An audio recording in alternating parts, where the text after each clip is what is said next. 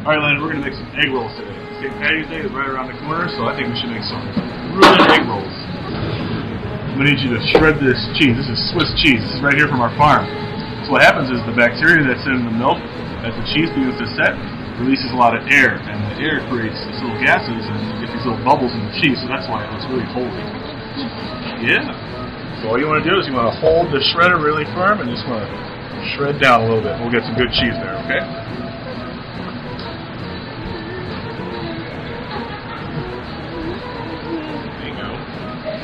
Push hard so you get some nice shreds. What do you think that is? Beef? Yeah? What kind of beef? Corn. Corned beef, right. Alright, so this is a really sharp knife. We're going to cut this up into tiny pieces, okay? I'll start a little bit, and I'll cut it in strips so you can chop the strips up, okay? Whenever you use a knife, you want to be very careful because I keep my knives very sharp. Cook with them. Yep. Remember how to hold your knife? You're going to hold it a little more firmly, just like that. Keep your fingers rolled down there like a bear claw almost. That way, you keep the tips of your fingers intact. And then move your fingers back as you cut down. Just go back. There you go. Nice and slow. Always watch what you're doing. Okay. Now these, let's take it like this, and we'll just chop them up just a little bit more. So keep your left hand on top of the knife, and this one just work it down. We'll cut that up real small. There you go. And while you do that, I'll cut these.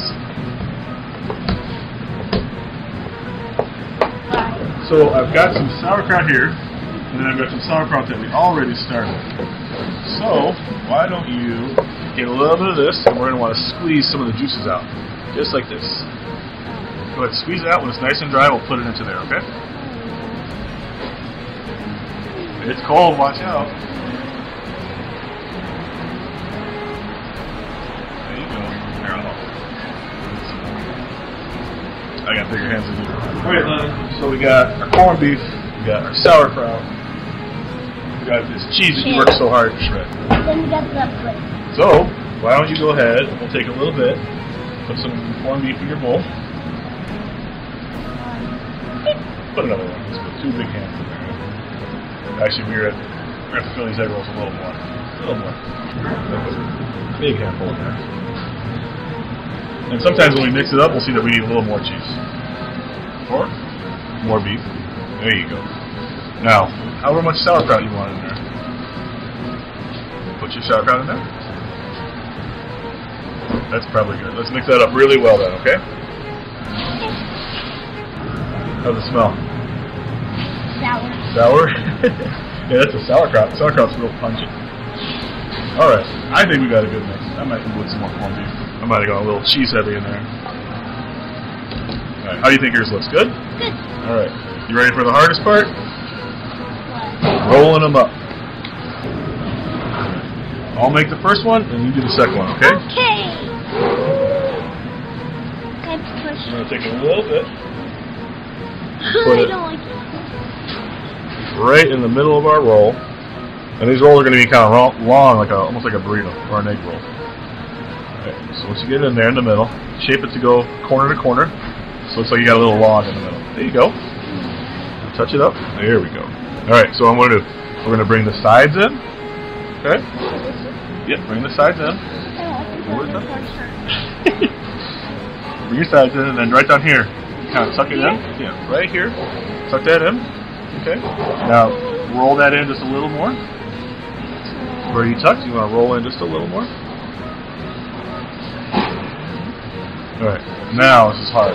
You're going to kind of want to roll it up and over, and then when you get over, you want to grab the bottom with your thumbs and kind of tuck all that filling back in.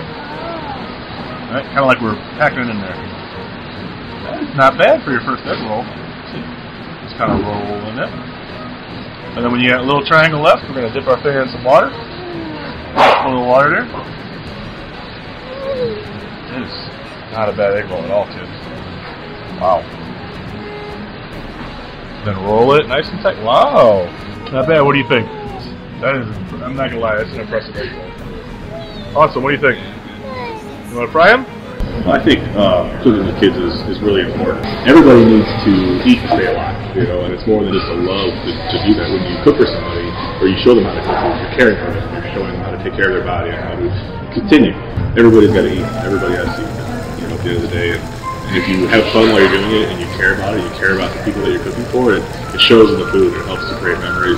In that caring and the nurturing, there's also certain things that you can do, you know, to help you get a more consistent product. You know, a certain way to cook or a certain style that you hold your knife or anything else like that that's going to help you just how to do something more efficiently. So maybe, you know, you can do, you know, a more complicated dinner because you have certain techniques that you've learned. I mean, it may not take you as much time as it would, you know, someone that doesn't know this kind of stuff and might be intimidated by that.